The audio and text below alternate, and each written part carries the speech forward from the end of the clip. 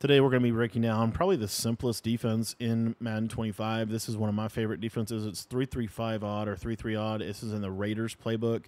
If you guys want to check out my entire breakdown on this defense, it's in our school community, school.com/Cody Ballard. I'm going to show you how to set up, the entire defensive system, not just the blitzing concept.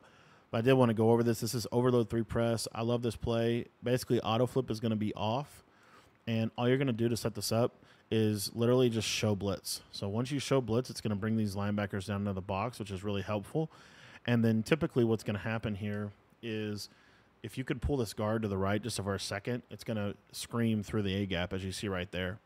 So really simple setup. Again, literally all you have to do is just show blitz. And then with your user, I like to user this guy right here.